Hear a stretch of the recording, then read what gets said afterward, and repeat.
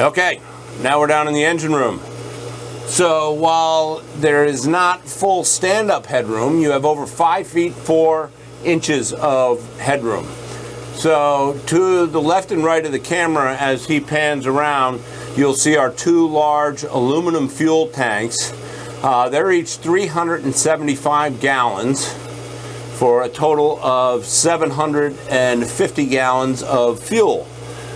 The main plants that you're looking at are the Cummins QSB6.7 liter 542 horsepower engines. So they will push this boat at a comfortable cruise between 18 and 20 and a high cruise of 21. At high cruise, you're burning just around 40 gallons an hour, which is pretty efficient for a 54-foot boat weighing over 55,000 pounds. As you look to starboard, you'll see our air conditioning units. In addition to the Seafire fire suppression system in the engine, we've got our engine intakes here, which again we talked about the outside. These are your blowers to keep the heat and humidity and salt particulate out of the engines.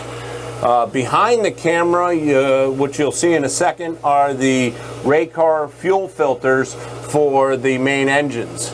And we have a hot water heater, a freshwater pump, and an expansion tank over to my port.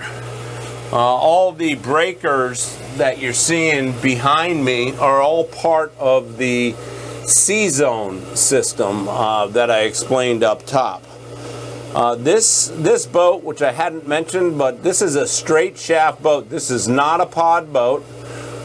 It does have the capabilities to act like a pod boat with our joystick system, which allows us again to control our bow thrusters, stern thrusters, and main engines all at the same time.